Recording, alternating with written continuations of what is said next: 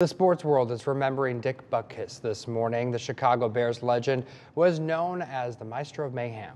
His legacy is so great that Dick Butkus Award is annually given to the top college linebacker in the country. Kate Corrigan shows us how Illinois is remembering him.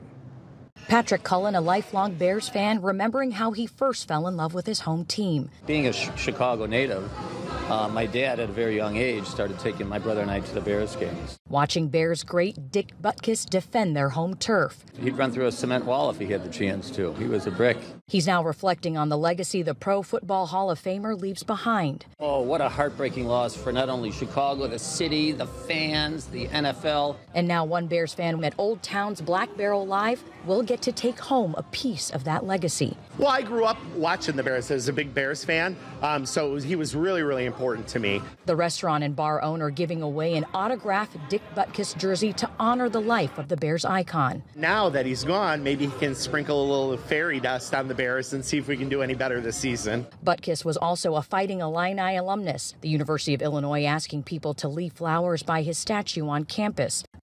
Now, Butkus died peacefully at his home in Malibu, California.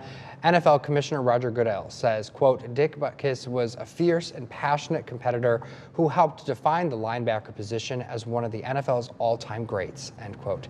Fittingly, the Bears got their first win of the season last night, 40-20, against the Washington Commanders.